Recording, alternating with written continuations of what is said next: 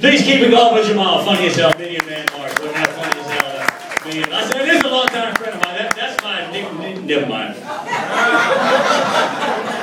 Yeah, I know what you're thinking. Kind of looks like Bon Jovi and Bruce Jenner had a baby, doesn't it? And you better be talking about the Bruce Jenner in the Olympics and kind of know what the fuck that thing is now. And a great big fuck you to ESPN for giving him the Arthur Ashe Award for courage. Really? Well, what? What did he do? What the fuck did he do? He got in a car wreck and killed a woman. Notice I said car wreck and not accident? That was no accident. He was looking for parts. Oh, it's gonna get worse than that. All these fucking celebrities are losing their goddamn minds. Everybody's so surprised. Jared turned out to be a pedophile. Big shock. Come on. When was the first time you saw Jared? What was he doing? He was on TV making a commercial, bragging about how proud he was that he could finally get into small pants. And now he's in jail and he gained 30 pounds. 30 pounds in jail. So much for the theory that there ain't no calories in cum. Or you're gonna grow to be like he ain't some free pack a day bitch? They're passing him around like a blunt.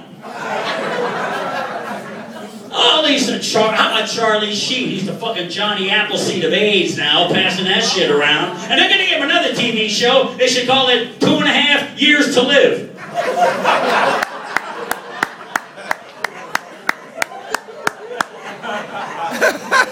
That's what I love about playing the Black Club. You guys will keep it real. Black folk, you say exactly what the fuck is on your mind.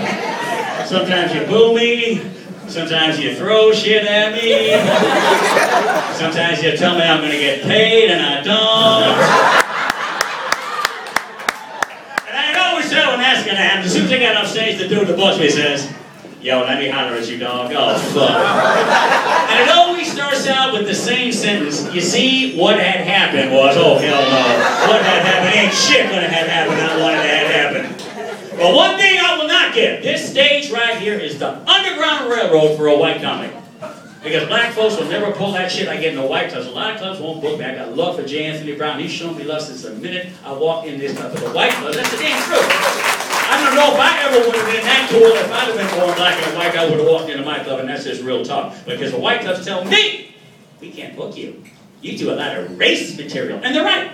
And I'm always picking on the same race. The only one there is. The human race. The rest of us are all cultures, and I make fun of every one of them. Right.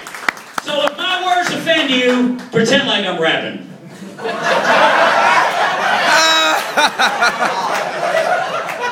So let me see what I'm working with here. White people, make some noise. Come on, a couple of snowflakes in here. Stand up, all right? Come on. There we go. I mean, but we're outnumbered in this bitch. You know that. Now, see, this is how they feel when they go to court. All right, Mexicans, make some noise. Come on, there's more than that. What do I got to do? Go back in the kitchen? All right, watch this. Black folks, make some noise.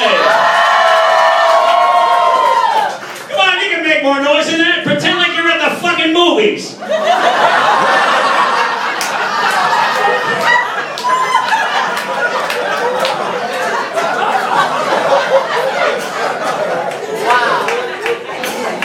But that's what's up. It's comedy. I'm so fucking sick of this PC bullshit. There was a big PC women's movement a few months back. They were trying to get Rihanna fired from being the spokesmodel for CoverGirl makeup because she went back with Chris Brown. Think about that. If you decide to go back with a boyfriend that is regularly beating the shit out of you, what better product for you to endorse than makeup? I'm Rihanna. I bet you can't tell right now that one of my eyes is swole shut. So with CoverGirl makeup, I painted on this eyeball. And now I've got a whole new line just for NFL housewives.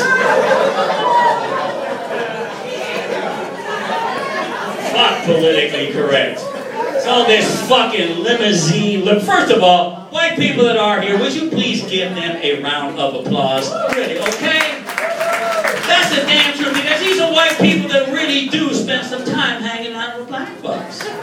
Instead of just saying, well, some of my best friends are African Americans. I've been hearing this shit for 20 years. I've been playing the Black Gloves. I really want to come to your show sometime. I really want to see your show. As soon as I get in the directions, it's a wrap. They ain't coming. Go to Crenshaw, make a right on Washington, don't wear red. They ain't coming to that fucking show.